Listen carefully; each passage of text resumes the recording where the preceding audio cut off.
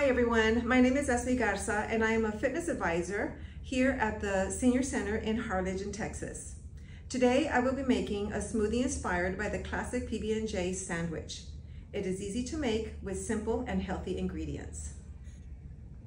This one serving of healthy peanut butter and jelly smoothie only contains 260 calories, also 4.5 grams total fat, and 29 grams of protein.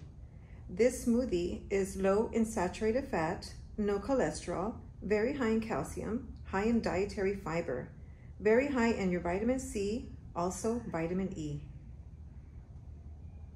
So the ingredients that we're going to be using for today's smoothie are bananas, we've got strawberries, in this case we're using frozen, but you can use fresh.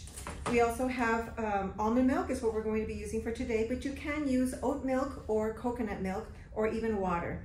We've got peanut butter, we also have ground cinnamon, and we've got flaxseed for an additional for fiber. So the items that we'll be needing for today will be your electric blender, and we'll also need a measuring cup, and we need also your measuring spoons. So let's get started. We're going to start by adding your banana, and then we're going to add our frozen strawberries. We'll add 4. And then next we'll put in our peanut butter. We need 1 tablespoon of peanut butter.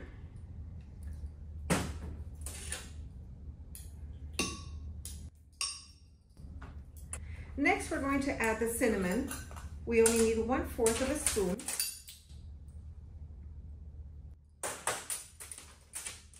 And then next we're going to go add the milk.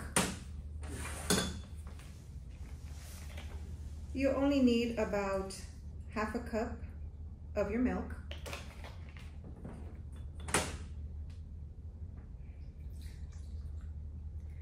Next you're going to add your sweetener. You just need a couple of drops.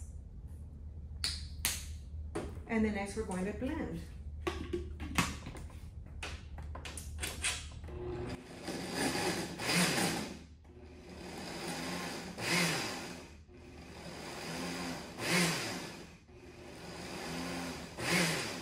Now the options that you can put in here are your flaxseed, or you can also add any kind of protein drink that you like.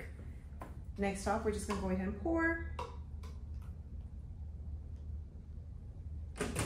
and enjoy.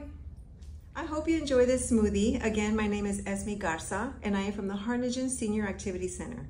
Thank you.